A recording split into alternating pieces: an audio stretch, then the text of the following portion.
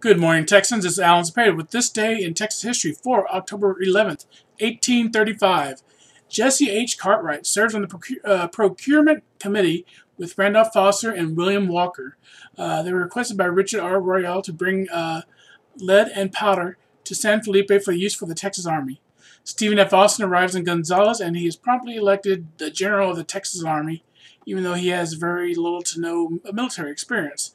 His first order: he appoints officers and gives a rationale for taking up arms. Second order: Pleasant B. McNeil, Randall Jones, Dr. Asa Hoxie, and Ezekiel Williams are appointed appraisers of each man's horses and equipment and all other employed in the public service during the present campaign.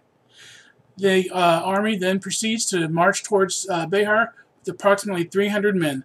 So they're marching from Gonzales. They're going to pick up a whole bunch of men, and the Tejanos from the San Antonio area are going to join up along the way. That's going to be Juan Seguin, includes his cousins, which is my grandfather and his brothers, and his brother-in-laws, which will be the lieutenants in the Texian Army. So that's it for October 11th, 1835. Be sure to subscribe right there at the bottom. That keeps YouTube happy, and I'll see you tomorrow. This is Alan Zapata. Goodbye.